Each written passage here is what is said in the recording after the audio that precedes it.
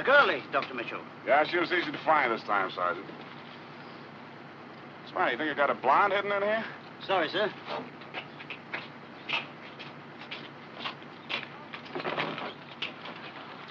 There are no blondes in here either, Sarge. Oh, no, sir. Right.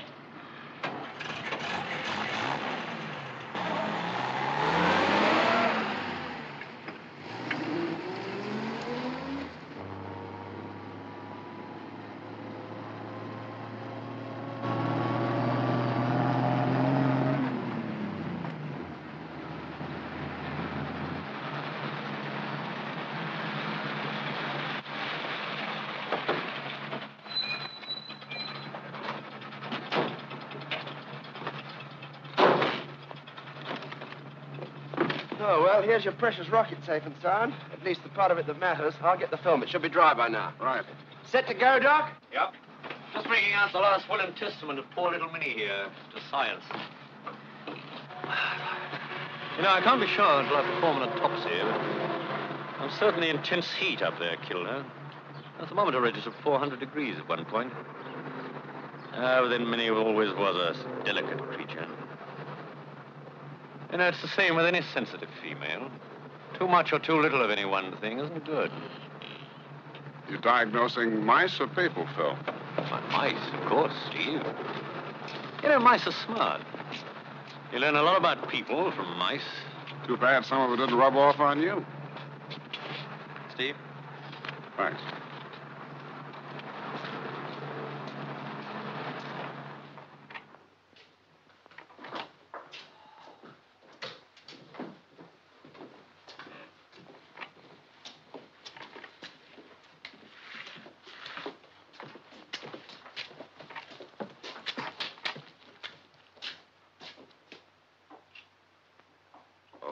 Blast. Drop something, Toby? No, but one of these tubes is leaking. Now I can't be certain of the rate of evaporation of trinamine. That must be a terrible blow. I wish I were a fuel expert, Toby. Or a super engineer like Steve. Why the sudden yearning, Phil? I thought you were convinced that you'd already achieved perfection. Whereas no American believes that. Oh, we'd better go and report to the old man. He'll be getting impatient. Ah, here they are. Did you find it all right? Got it right here, Professor, all ready for running. Fine, fine. The takeoff film is all ready.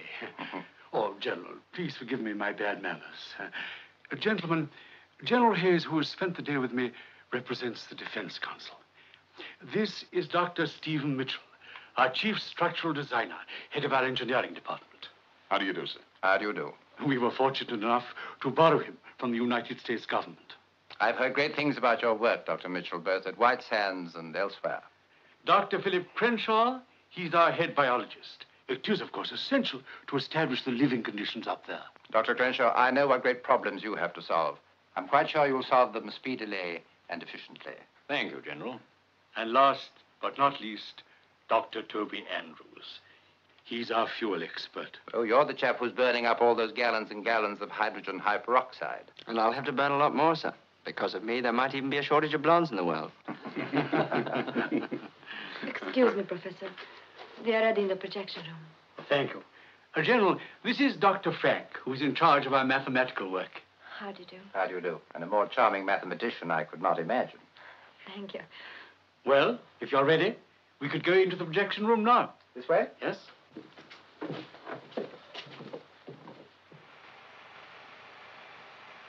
These are just general shots of the preparations prior to the takeoff, which you will see in a moment.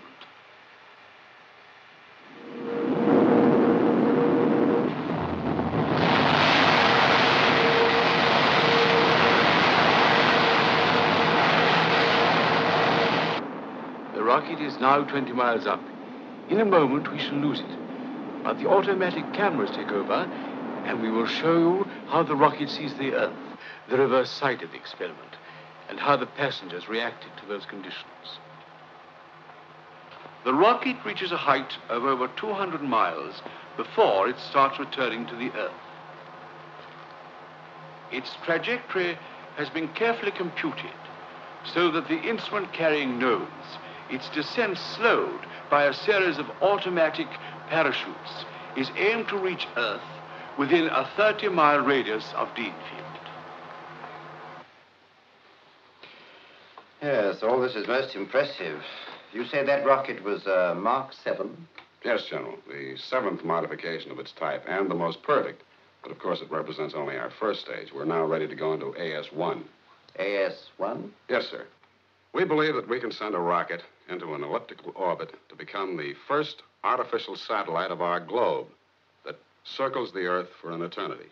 Our blueprints are all finished. All we need now is your authorization to go ahead. Yes, Dr. Kepler. There are still a lot of financial and technical details to be gone into, and that's going to take a little time.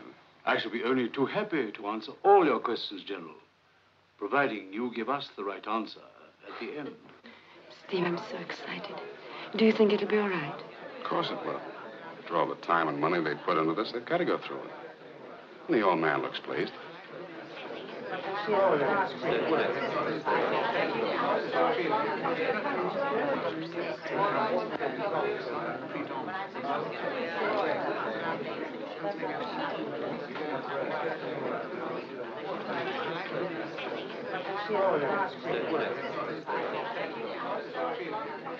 Thanks, Philip. I needed that. I'm jittery, just as though I had a share in all your important plans and schemes. Well, haven't you? At least to provide inspiration for Steve. And some others. Will you excuse me, gentlemen? Ladies and gentlemen, a toast to Deanfield. Deanfield. You all know what we've accomplished up to date. We have more than doubled the height reached by the Germans in 1944. And we have surpassed the distance achieved by the two-stage rocket launched from the sands of New Mexico in 1949. You have all worked with ceaseless energy to achieve this. There are many nationalities among us, but only one team.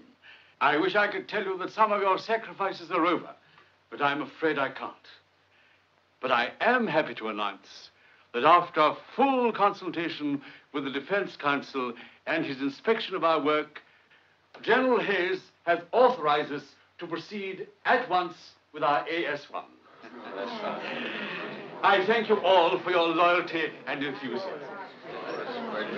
Thank you, Steve. Toby? I'm sure you're thrilled by the news. Well, we all are, Mrs. Mitchell. But it's really Steve I'm happiest for. Oh, yes, he's deliriously happy. So am I. I would be if you'd get me a drink. I shall personally supervise the preparation of this formula. My dear, you must be proud of your husband. This is a great day for all of us. You do believe in the team spirit, don't you, Mrs. Daniels? Absolutely. You know, some women might chafe under all these restrictions and tedious passes and regulations, but I love them. I feel as if we were in a besieged fortress. One of those places on the northwest frontier. The tribesmen howling outside and the rescue column 3 weeks overdue. Oh, yes, I've seen it dozens of times on the pictures. Have you really? I keep on telling the Colonel, Alfred, I say to him, I'm not one bit bored. I love every minute of it. Don't you? No, thank you. I loathe every minute of it. And with every minute, I loathe it more. I'm afraid that's altogether too technical for me, Dr. Kepler. Oh, I'm sorry, General. I had an idea. Me? How sweet of you, Philip. I sent Toby off, but he got caught in an exhaust blast or something. He's a scintillating boy, Toby. I'm sure he must have been weaned on liquid hydrogen. He bores me. Now, that's not a nice way to talk. He thinks the world of Steve. Would follow him to the ends of space. They deserve each other. Any minute now, I'm going to get a splitting headache and I'm going home. I hope your headache will be pretty bad, too. Yes. I already feel it coming on. I would say that 9 months will be ample, providing we have the necessary priority. Have I interrupted the masterminds? Do forgive me and do go on. I just wanted to tell my husband that I've got a headache and I'm going home. If it doesn't upset the security rules. No, I wouldn't dream of breaking up the party. I insist, Steve, you must stay.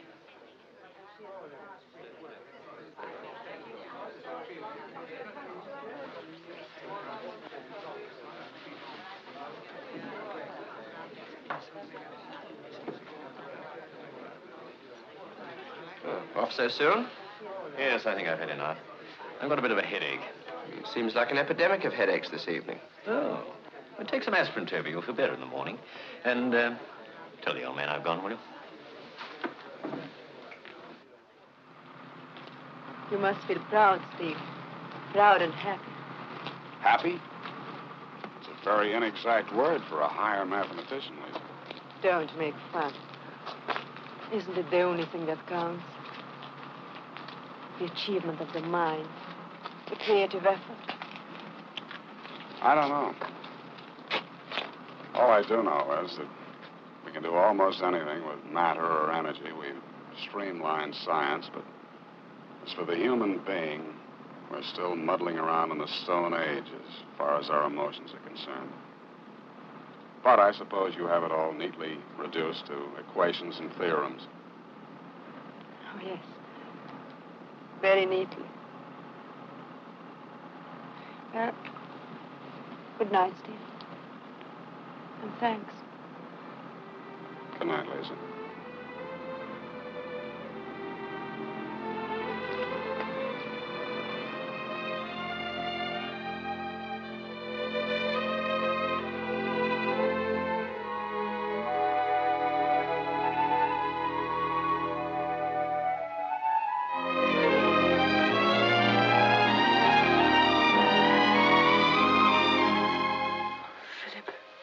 Philip, I want you. I want you so much. You've got to take me away from this concentration camp. Soon, darling, soon. How soon? It won't be long, I promise you. You better go now. But there's no hurry, Steve. What? Please, darling. We've taken quite enough chances as it is. All right. But kiss me first.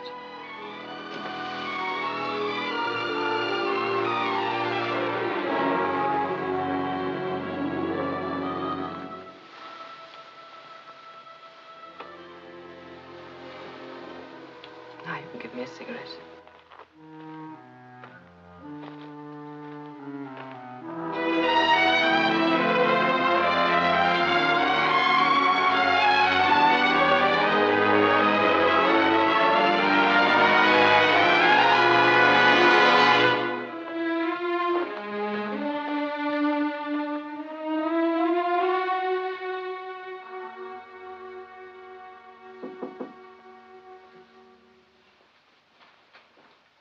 May I come in? Of course. What a mess. Let me tidy it up. Oh, no. Leave it till the morning. Mrs. Donovan is happy when she's got something to do. And you didn't come back to tidy up. A mind reader. There are some minds I can read. Why am I so selfish? I should be happy now that we got what we wanted. But I'm not. I know you're not. I wish I could help. She'll destroy him. I know she will. Not Stephen. What is happening already? I've noticed it. You're not a woman. You wouldn't know. But you can't destroy something you don't possess. Tonight, I had the feeling that she suddenly realized how utterly apart from Stephen's world she really is. So did I. Lisa, let me get you a transfer. To the United States, perhaps. Oh, no one need know the real reasons. And it will give you time to think your way out of all this. Sweet of you to want to help me. But it's my own private battle.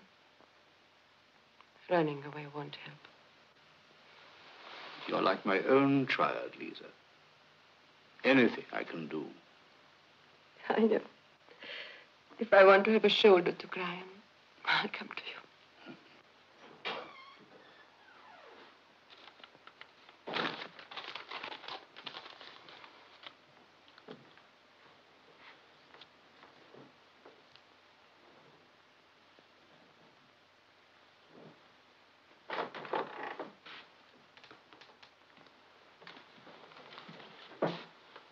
You took your time, I must say. suppose the party was a lot more fun after I left. I didn't stay long. I took a walk. I wanted some air. Well, I'm glad you're back at last. I want to get some things straight. Please, Vanessa, it's 2 in the morning. I don't care what time it is. I've found it. Oh, you needn't stare. You know perfectly well it's the letter from Universal Electric. Oh, there's nothing sacred about And it. yet you hid it. You were afraid that I'd find it. Stop it, Vanessa. You're being childish. Am I? Aren't you childish, clinging to this job at army pay when you got this offer at 4 times the salary? You know I can't quit. Slaves, that's what you are, all of you. Slaves in white overalls. You can't even blow your noses without permission from security. You knew what you were doing when you married me. I told you then that we might have to stay at Deanfield for several years.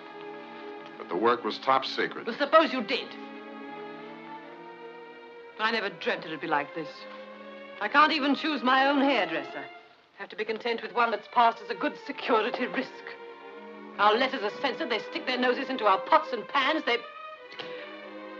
Oh, I'd stand it if I knew you couldn't do better, but there's this offer, and you simply ignored it.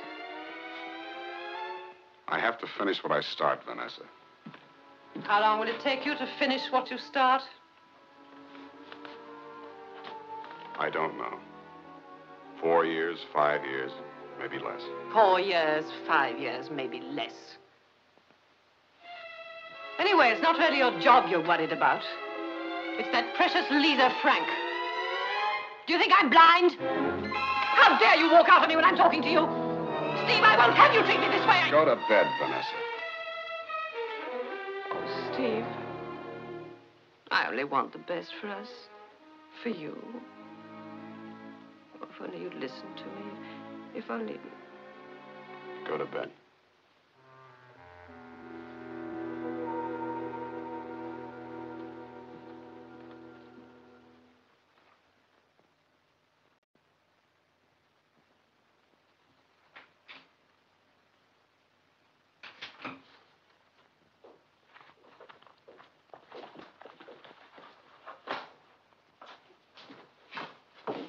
Oh. I thought you, Oh, hello, Toby. Party all over? some time ago.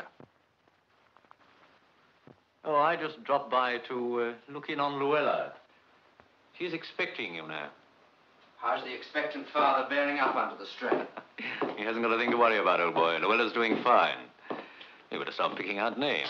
Won't be long now. As a matter of fact, I left the key of my bungalow in my overalls. Came to pick it up. What brings you here, Toby? Oh, I was on my way home when I suddenly had a crazy brainwave that by making certain changes in the ratio of the new fuel propellant I'm working on, I could double its power without increasing its quantity. I knew I shouldn't get a wink of sleep unless I stopped by to check it with Junior here.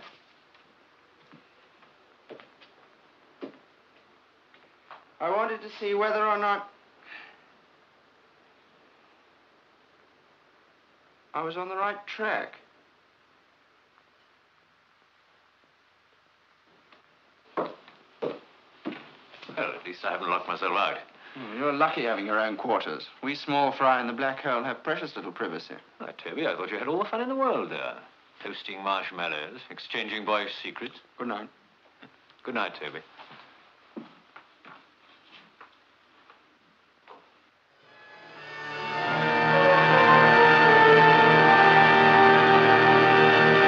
We'll trace the path of the rocket on the astro screen here. Over here, the instrument panel will show the height reached and the various stages at which the automatic instruments will begin their work. Dr. Frank will call out the figures, and its course will be plotted on this chart. We are aiming at a distance of 1,075 miles above sea level. Why that figure, Professor? Because at that height, we know the rocket will become a satellite of Earth. It will never return and will circle the globe once every 2 hours. We believe the 3-stage rocket is the answer. After a vertical takeoff, the first unit will carry it up almost 260 miles. This will drop off and fall back somewhere into the Atlantic. The second unit takes over and carries the rocket to 760 miles. And after this drops off, the third and final section continues under its own power, which will carry it into an eternal elliptical orbit round the Earth. And you believe that later on you can really achieve this on a larger scale? With my team, I am positive. Our calculations are decisive.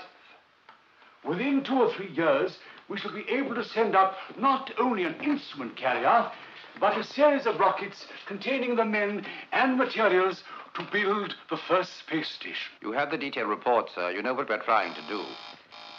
It still sounds fantastic to me. To build more than 1,000 miles up a space station. Have you considered the positions where we lose the race to get there first? An observatory that will at last pierce the secrets of space. Which will keep every part of the globe under constant surveillance. A stepping stone to the moon and to the planets, to whole new worlds. And, if necessary, a launching platform for atomic weapons. I hope we shall never have to use it for that purpose. No, but it'll be available if necessary. Oh. I, too, share Professor Kepler's hope that our space station will only serve peace.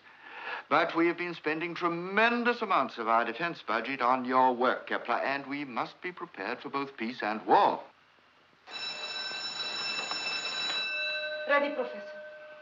If you will take a seat here, sir. Certainly.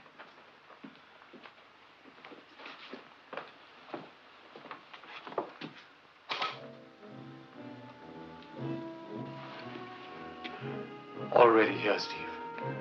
Mitchell fires the rocket from our forward control booth, our nearest point to the launching site.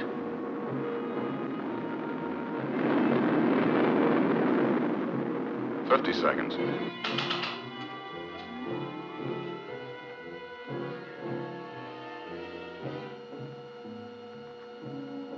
Seconds.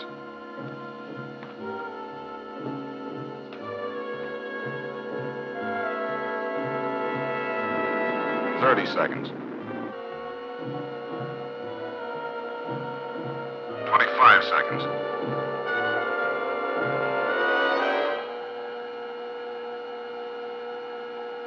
18 seconds. 17, 16, 15, 14, 13, 12, 11, 10, 9, 8, 7, 6, 5, 4, 3, 2, 1.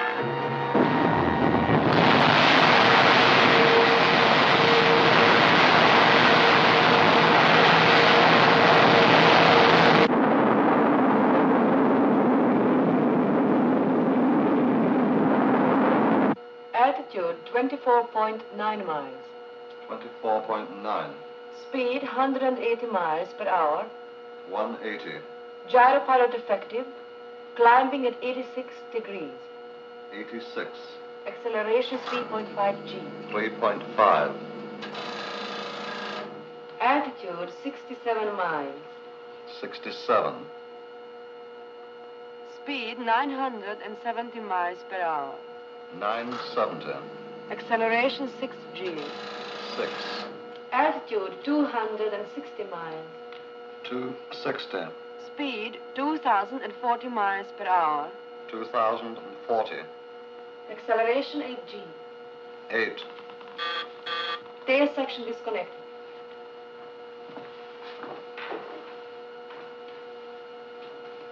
What's your reading, Stephen? Steering jet's active. Rocket now climbing 48 degrees, exactly on scheduled course. Altitude 520 miles. 520. Speed 4,211 miles per hour. 4,211. Acceleration 10 G plus. 10 plus. Engines cut off. Why does it do that? We don't want to send it too far.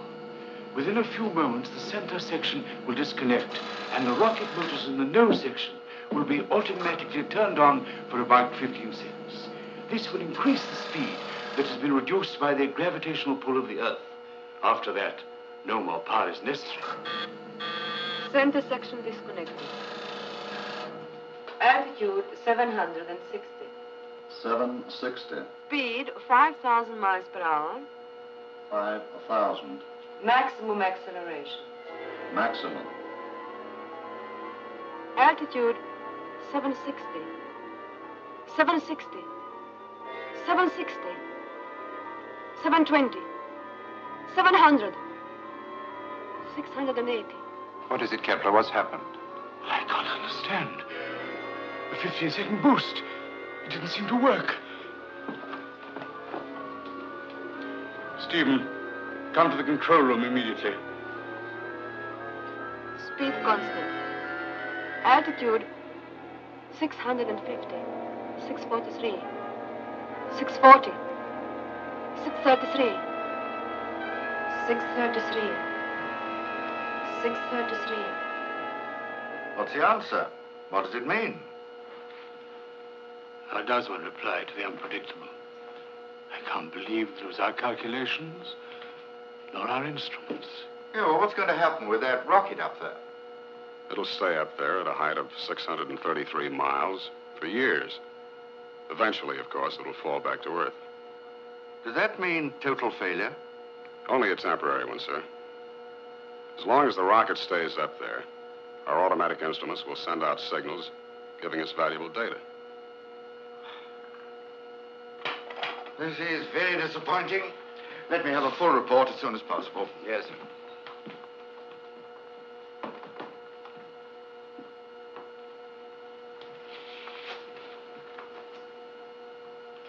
It will break his heart.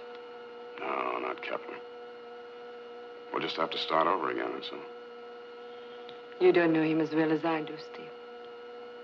For months now, he's lived on his nerves. And on hope. They're all waiting in the assembly hall.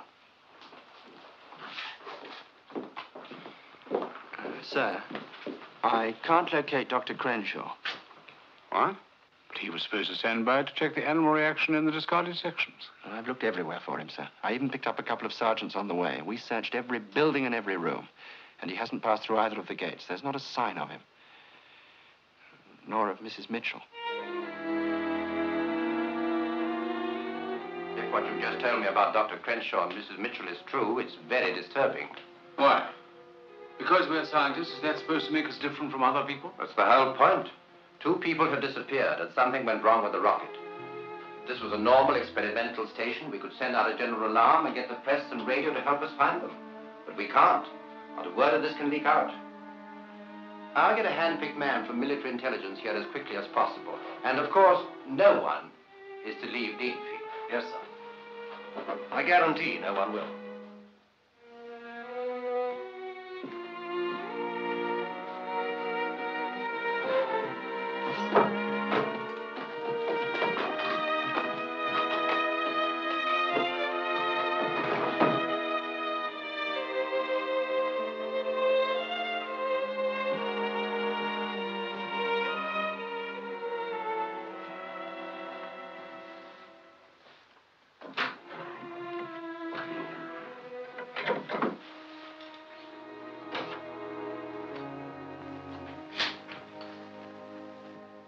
Who is it?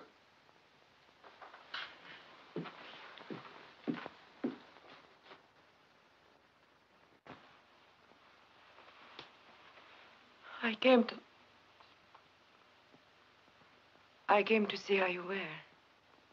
I'm fine.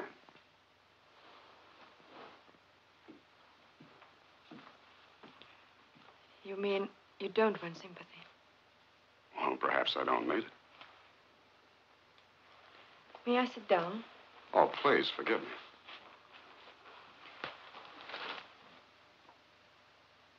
Don't you want to tell me about it? What are you driving at, Lisa? I mean that you're not being frank with me. Or with yourself. What do you mean? Steve, we worked together for almost 2 years now. I knew you weren't happy. Well, that's all over now. Slaves in white overalls, she called us. Maybe she was right. She was wrong, and you know it. Isn't that the greatest thing we're doing? Making the age-old dream of all men come true. Oh, Steve, you can't listen to the chatter of a spiteful woman who... I'm sorry. I forgot you loved her. No. I didn't love her, Lisa. At least it wasn't that anymore. Why? I mean, why did you marry her? I just came along, a big American scientist on a hush-hush job with the government. Top secret stuff. She could see herself moving in high circles, living a very glamorous life.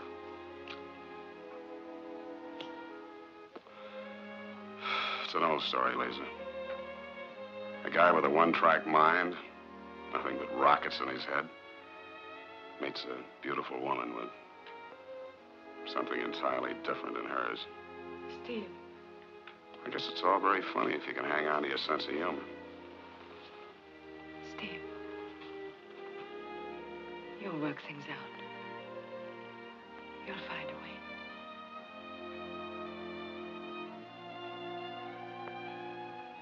Sure.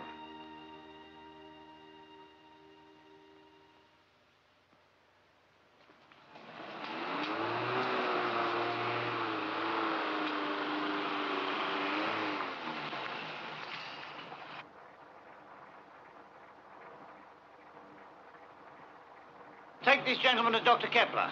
Right.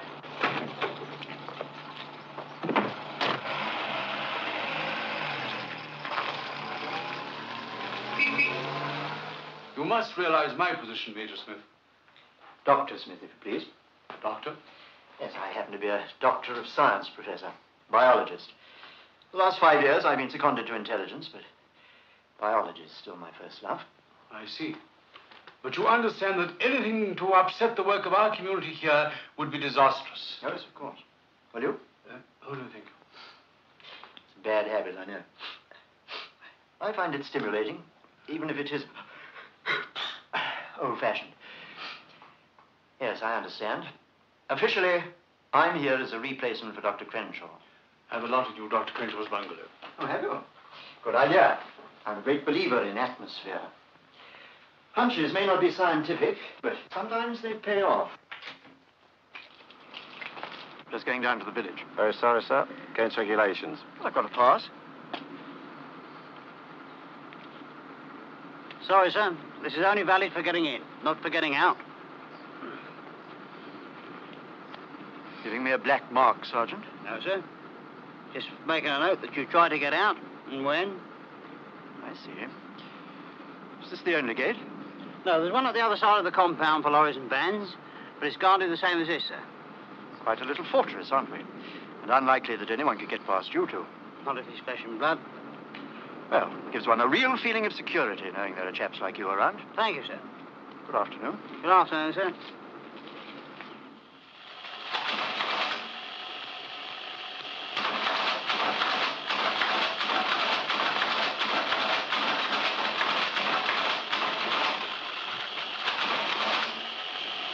Morning, Dr. Peng.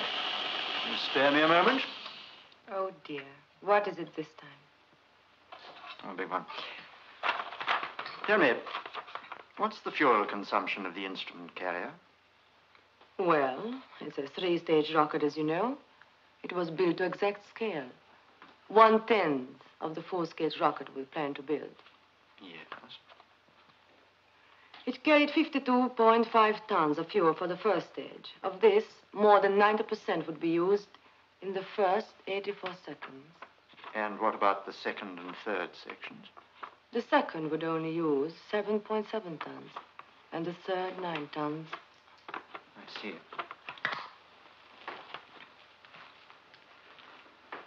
Now, suppose that a certain proportion of the fuel for the third stage should be inoperative.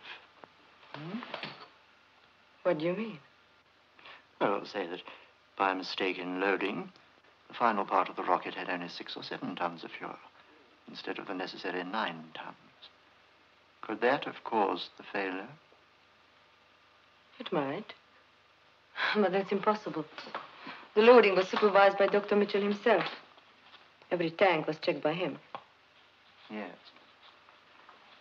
Yes, that's what I meant. Just what did you mean? I thought you came here to help us and... You mean that I haven't asked you any questions about Crenshaw and Mrs. Mitchell? Don't worry, Dr. Frank. Maybe I'm getting nowhere. Or maybe I'm getting somewhere by my own devious route. I'm a great believer in patience.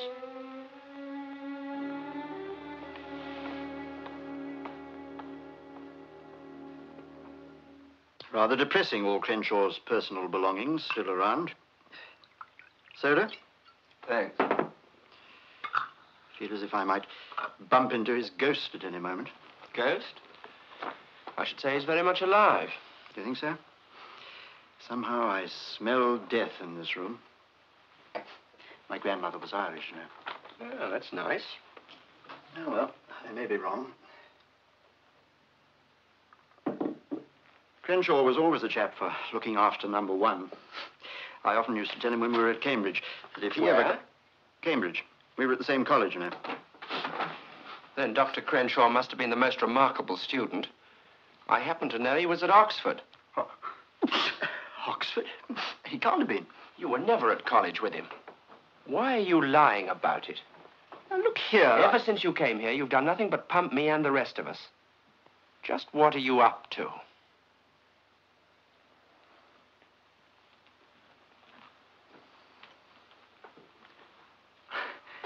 I laid that trap for you deliberately, because I wanted your reaction. I know Crenshaw was at Oxford. Oh, very good. That's an easy way out. But I also happen to know that he took a degree in Germany, a degree in engineering, a fact which he was very careful to conceal. Andrews, I'm here to find out what happened to Crenshaw and that precious rocket of yours. And I want help. I don't understand it. It's all so confusing. Yes, it always is. Life isn't laid out in neat patterns.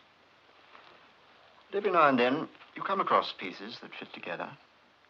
It's your duty to try and help me find those pieces. If there's anything you know. Yes. It's a funny thing. It was the night of the party.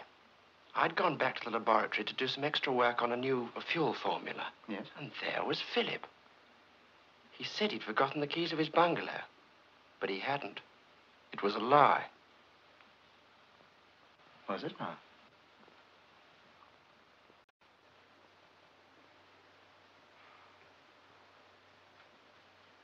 You asked me to come here, Smith. You got something on your mind. Let's have it. Hmm? Oh, yes. Yes. Dr. Mitchell, you were the last person to enter the rocket before the takeoff, weren't you? I believe so. Can't you be a little more exact? After all, you are a scientist. Well, 3 hours before the takeoff, around 9 o'clock, I made my final checkup of the radar installations and the fuel tanks. Alone? Yes, quite alone. The mechanics were busy with the platform and the exhaust pit. You secured the airlock, and the rocket was then ready for the takeoff. Hmm? That's right.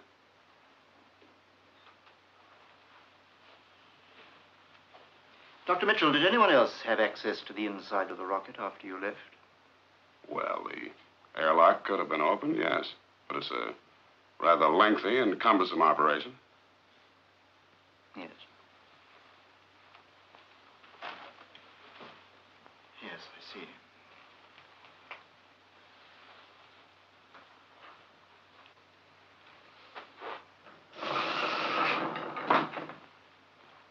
This is a complete diagram of the rocket, isn't it? Yes. And these are the fuel tanks? That's right. Good. Now, we've established that the loss of 2 or possibly 3 tons of fuel from the nose section would prevent the rocket from reaching its planned height, correct? But there was no such loss. I told you that I checked the fuel tanks myself. There was absolutely no possibility for any leakage. No accidental possibility. Smith, you've got a little man running around loose inside your brain, just dying to get out and say something. Why don't you let him say it? Thank you, Dr. Mitchell. Please believe me, that little man is only doing his duty. Well, let's hear him. He's suggesting that you open the valves and let 2 or 3 tons of fuel escape through the pump line. The original container is still in the exhaust pit.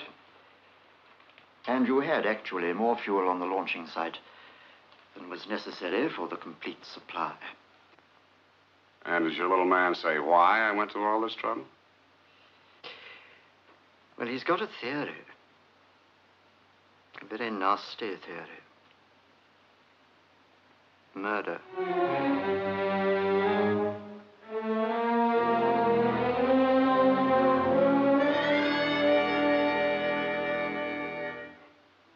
He's a cute little fellow, isn't he?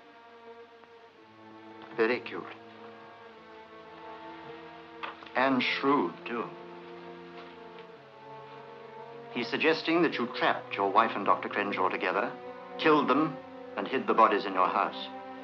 Then, when dusk fell, you took them to the launching site. One of the trolleys was seen at the back of your house. You had more than an hour alone at the launching site. You drained the fuel tanks, stuffed the bodies inside, and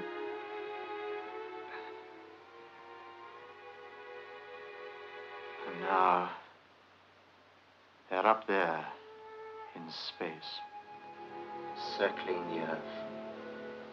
They'll stay there for decades if the calculations are correct. Your calculations, Mitchell. The perfect murder, with no inconvenient bodies lying about.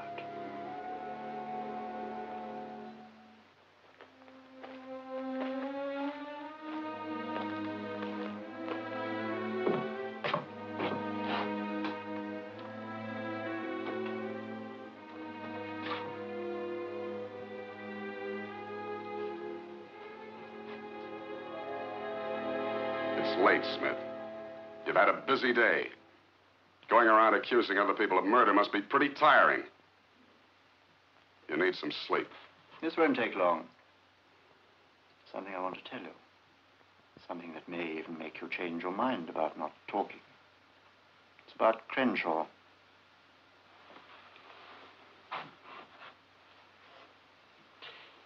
Did you ever know that in addition to his qualifications as a biologist, he also had a degree in engineering? So? He's a traitor, Mitchell. A traitor and a spy. He was paid to steal your secrets. Why did you wait until now to tell me this? I hoped you might tell me first. And I thought your wife might have been his confederate. If they're both alive, I'll find them. But if they're dead, and you killed them, you must tell me. We've got to know what happened to Crenshaw. You're from military intelligence. You find him.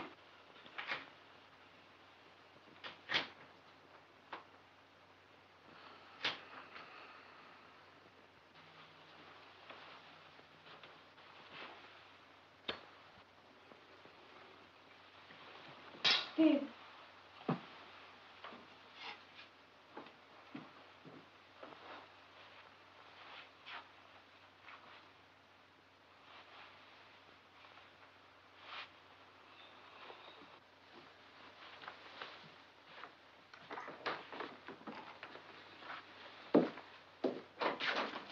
Steve. Come in.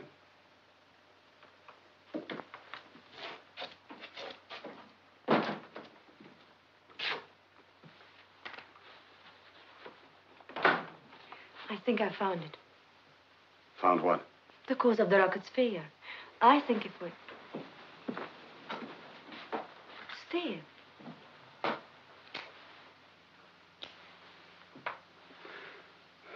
Lisa, haven't you heard about me? I haven't heard anything. You haven't heard that I'm a murderer? No. Smith has developed a very pretty theory that I killed Vanessa and Philip. That I drained some fuel out of the rocket, then pushed their bodies into it. And now they're up there, circling the Earth. But why? Oh, they've got a lot of circumstantial evidence. If I were in their places, I suppose I might even believe it myself. But they can't believe that. Look, Lisa, Kepler knows me as well as anybody. He's not even sure I didn't do it. He must have been just browbeaten by that awful man Smith. However he's done it, he's done it. But what's going to happen? What are they going to do? Well, apparently I'm too important to the whole project to be dispensed with immediately. When they've completely picked my brains, I suppose I'll be tried for murder. They can't do that. They can't. Oh, yes, they can. It's like sentencing a man to hang in 5 years' time, isn't it? Death deferred.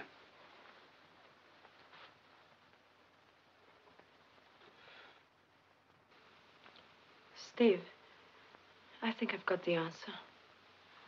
You must listen to my theory.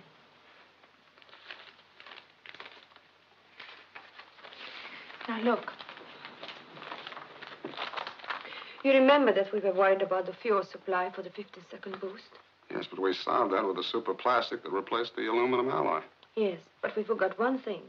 The evaporation quotient of hydrogen. Yes, but the tests showed that the... No, the tests were made under simulated space conditions. But suppose, just suppose that we underestimated friction at that speed and that altitude. Now, suppose the fuel pump didn't break, but was choked. The supply of the propellant would be sufficient to cause the rocket's failure.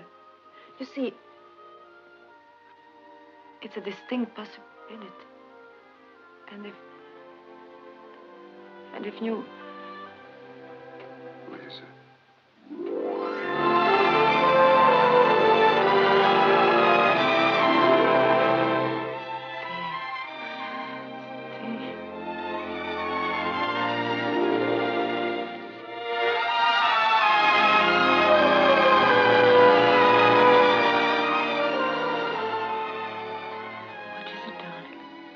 We mustn't forget that they think I killed Vanessa and Crenshaw. I can't have you brought into this. I don't care. Oh, I love you so much. Don't you see? We can work it out together. Prove them wrong. You and I. Yeah. Maybe we can. And I think Lisa's theory is completely feasible. And it's the only one we have that fits all the known facts. It would be the answer to a lot of things. Would it explain the disappearance of Crenshaw and Dr. Mitchell's wife? There was no way for them to get out of Deanfield. You want conclusive proof, is that it, Smith? Well, I've thought of a way to silence even your inquiring little mind. A simple way.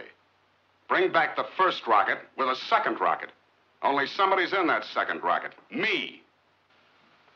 Stephen, you're mad. I can't let you talk this way, Stephen. We're not ready to think about things like this yet. Our spacesuits are still experimental. We don't know the effect of pressure and acceleration on the human body organism. We've sent up fruit flies, guinea pigs, mice, and monkeys. We know enough to take a calculated risk. But not enough to involve a human life. Well, it's my life. And not a very good one unless I can prove the bodies are not in that rocket. Your life happens to be my responsibility. I value it more than your attempt to prove a point. Professor Kepler, ever since I've come to Deanfield, I've had one idea in mind. And that's to design the first rocket ship to carry a human being. With what we know now, I'm confident that I can do it. Yes, I am trying to prove a point. But not the one that you're thinking of. That's only incidental to the main point, the conquest of space.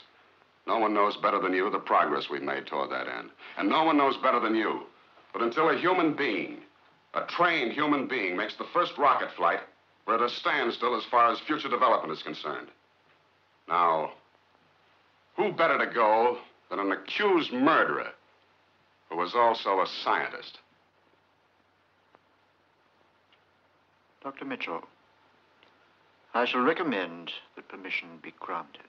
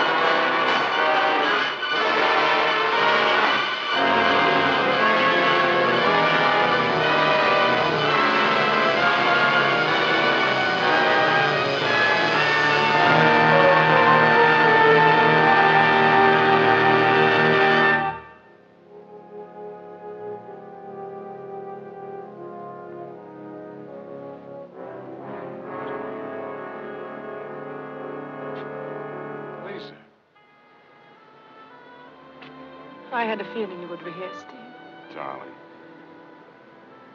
Well, this time tomorrow, I'll be up there somewhere. Oh, Steve, I'm so frightened.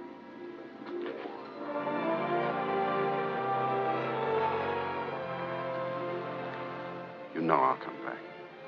You must know it. Don't know anything, except that I love you. And I love you. First, darling, I was frightened, too, thinking about it. It has to be done. For your sake and mine. And if anything should happen. It won't. But I don't want to talk or think about death. Not on a night like this.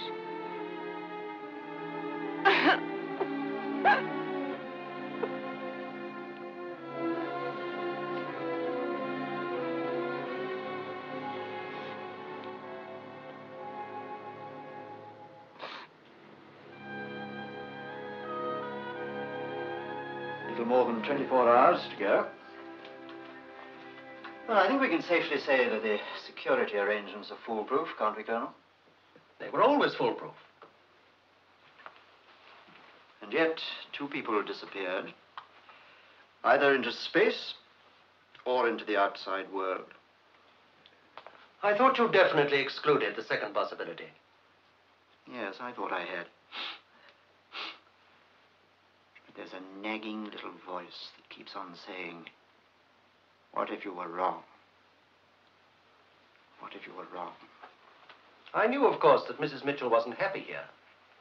She told my wife that she hated the place. Still, whatever happened, I know it wasn't because my men fell down on the job. Why, except for one man, I've had the same security personnel for 3 years. Well, that's as it should be. What did you say? I said, except for one man, I've had the same security personnel. One man? Why didn't you tell me before?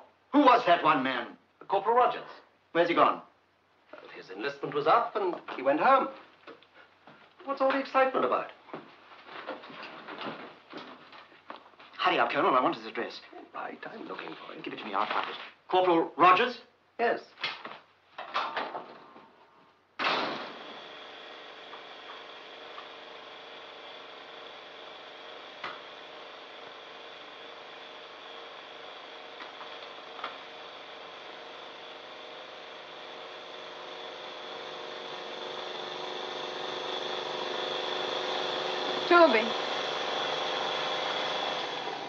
Toby, I want to talk to you. Come in. It's about Steve. Toby, he can't make the trip alone. I want you to volunteer to go with him. Toby, I'm only asking you to volunteer. I didn't ask you to go with him.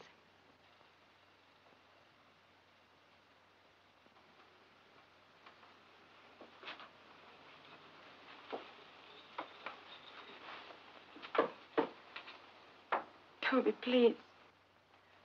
Lizzie, you can't ask me to do this.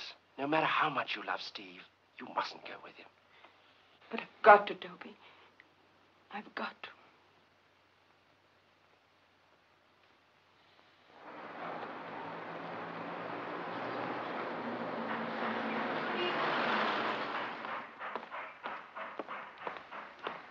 Where's number 24? Down there.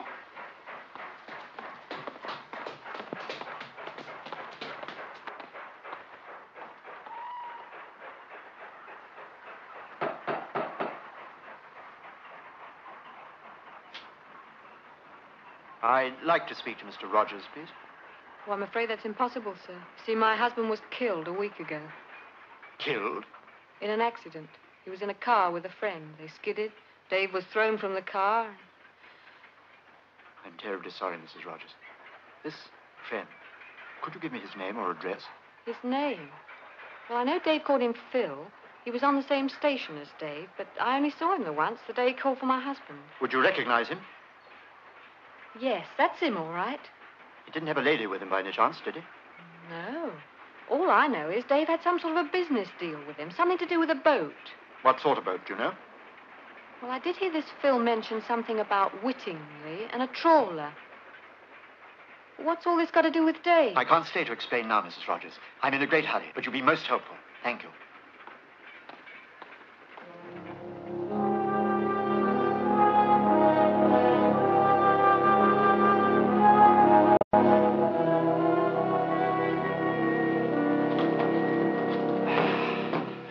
Cozy little place. Latest thing in space wagons. Steve, how are you going to do it? Do what? Bring back the other rocket. Well, what I have to do is synchronize my speed with the AS-1, move alongside, secure it with the magnetic grapples, and then I can bring it back using the extra parachutes for a double landing. Sounds anything but easy to me. Still, if you say it can be done. Let's say that, according to the best scientific calculations, it's entirely possible. How'd you feel? You really want to know? No. I guess I feel the same way. Still, I might as well get used to it. What are you talking about? Look, Steve, I don't know why you're really doing this, and I don't care. But scientifically, I'm just as much involved in this experiment as you are. After all, two of us would stand a better chance of staying alive and coming back that way. You're crazy. Oh, fine, then it's all settled.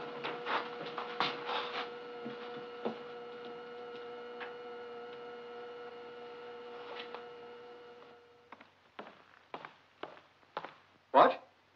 Yes, I want the whole district sealed off. 12 search parties at least. Now, this is top priority. Where? Seaview Cottage. Are you sure? No, I'll go myself. Send a couple of squad cars to follow me. Oh, they seem to have located them. Some cottage on the cliffs about half an hour outside Whittingley. Will you lead the way? I will.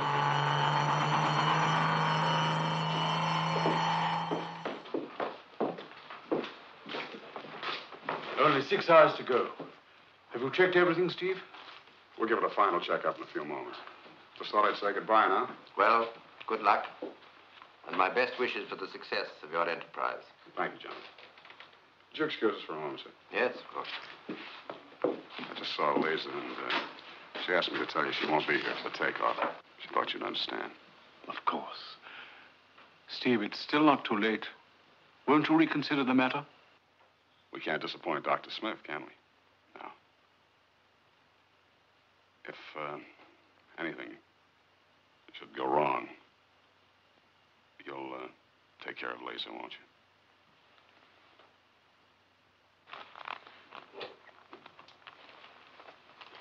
Oh, I can manage the rest, boys, with Dr. Frank's help. Oh, you better check the intercom line. Right, sir.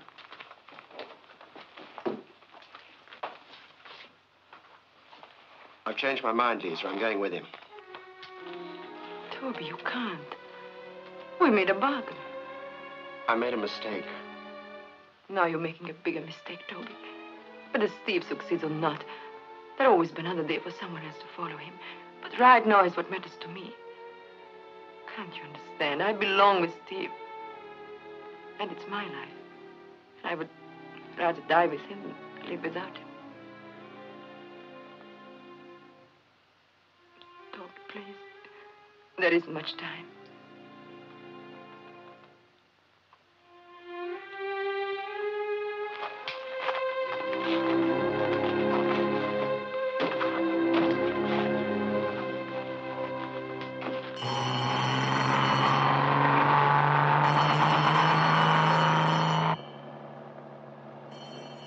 much further is it? Just over the brow of the hill, sir.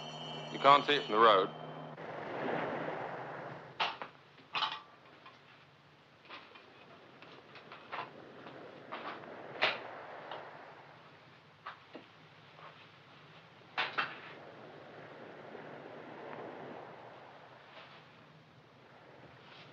Come on, Nessa. It's time.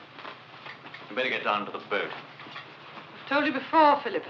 I'm not going with you. But you can't pull out now. Oh, yes, I can. You told me we were going to America. West, not east. Ever since we've left Deanfield, we've been dodging and hiding and running away. From what? Do you think I'm an idiot, Philip? And now you have to go and bring me to a hole like this. Now listen, Nessa. You're in this whether you like it or not. There's no time for stupid argument. Now for the last time. No. Very well. Have it your own way. You're a stupid girl, Nessa. Where I'm going, I know exactly where you're going and what's going to happen there. Deanfield was a prison and you got me out of that. I'd be mad to change it for another prison, even if it has got 200 million people in it.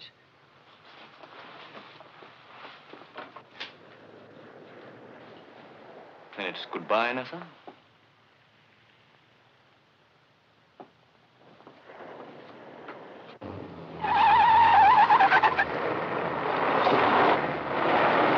Over there!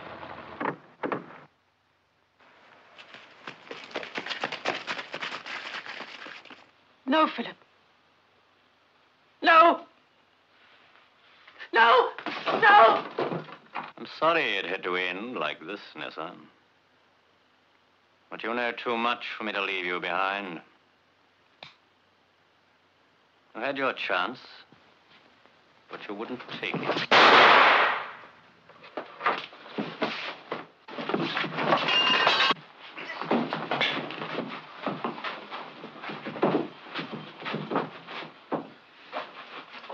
can only hang a man once, Crenshaw. In your case, it's a great pity. Operator. Operator, I want Deanfield 8266. This is official. What do you mean they're disconnected? I must get... No, I have not got an authorization from London, but will... Oh, all right, never mind. Take good care of him. Yes, sir. Pray to God I shall be in time. Is Dr. Andrews ready yet? I think so, sir. Jones and Gray came out of the cubicle when I went to fetch the new valve. All right, let's have the helmet.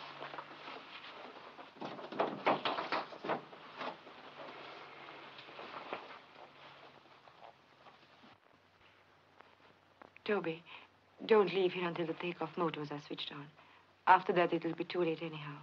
And please, don't let anybody come in here until then. Lee's all right.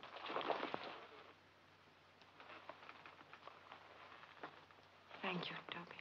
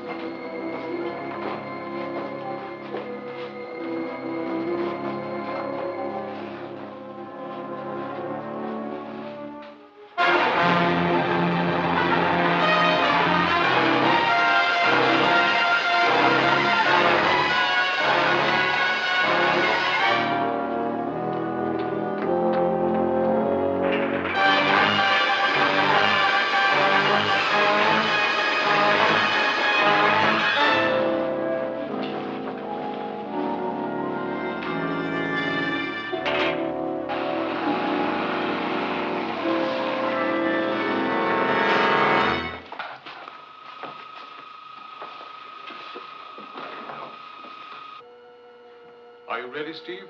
30 seconds to go, Professor. The first few minutes after takeoff are the critical period. We still don't know how the human body will react to the tremendous acceleration. We've done everything in our power to protect Mitchell and Andrews, but...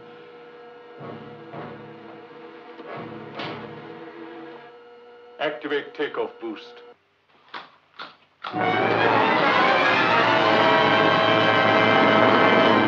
1 to 5 jets active. 6 to 10 jets active. All takeoff jets in action.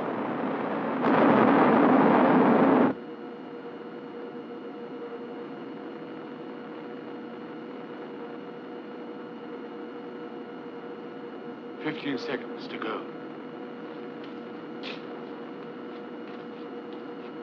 Toby, what's happened? 5, 4, 3, 2, 1.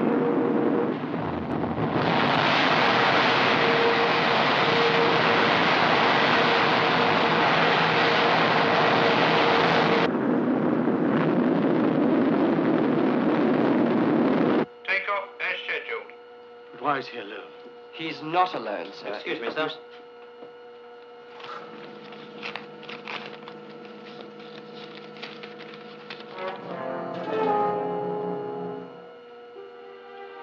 I couldn't help it, Professor. Stop them. We must bring the rocket back. Lisa, she's taken Toby's place. She's up there.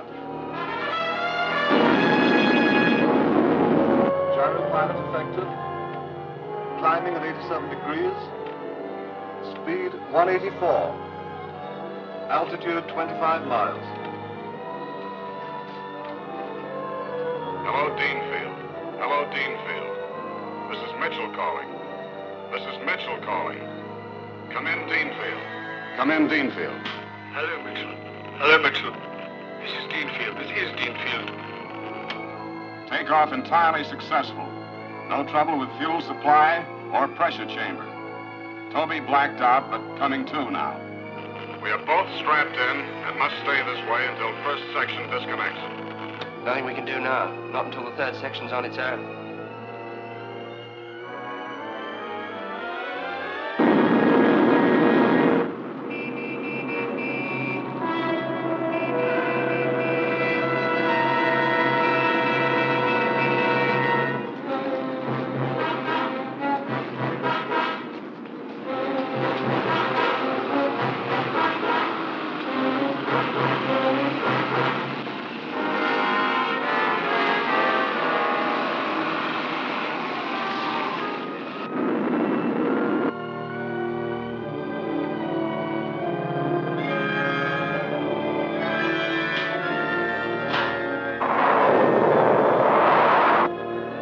Section disconnected.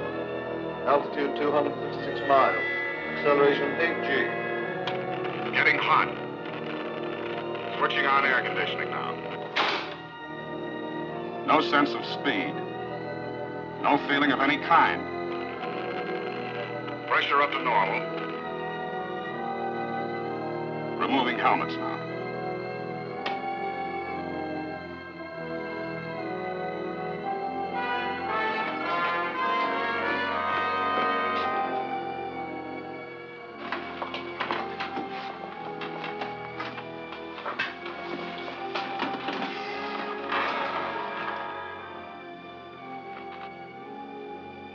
Lisa. Altitude 530 miles.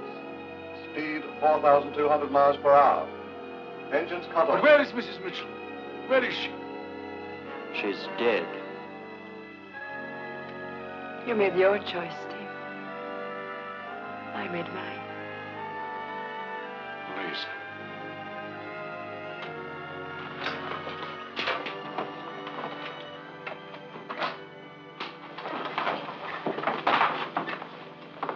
How did you find them?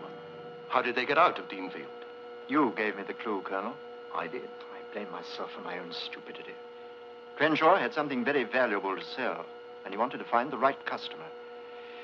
Mrs. Mitchell was as much taken in by him as we were.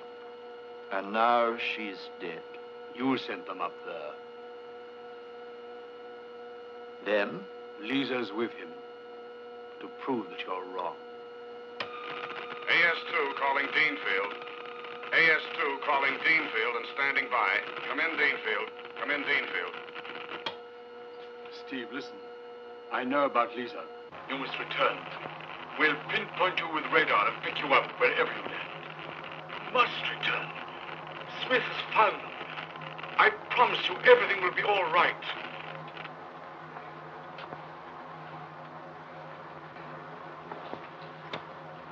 Our speed now 5,000. Must disconnect center section.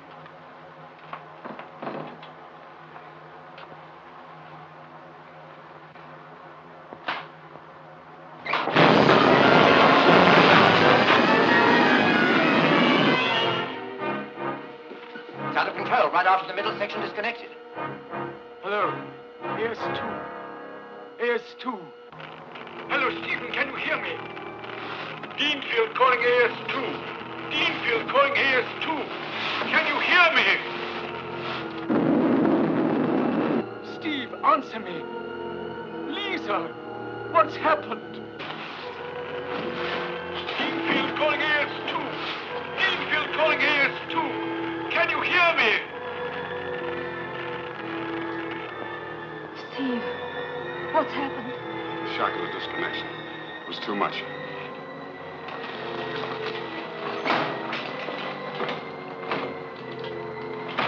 Answer me, answer me.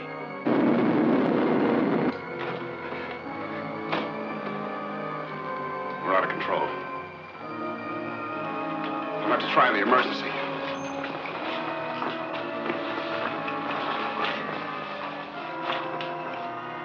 It's jammed. Steve, you No. You must try to contact Deanfield immediately.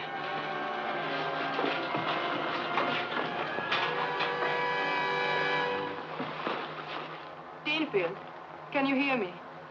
Can you hear me? Listen, Professor. There is no way back. Steve, please. Listen. Now listen carefully. You must replace the final section lining with stronger absorbent. Rocket principle, all right. Only needs strengthening. Someone else must follow us so that all this won't have been in vain.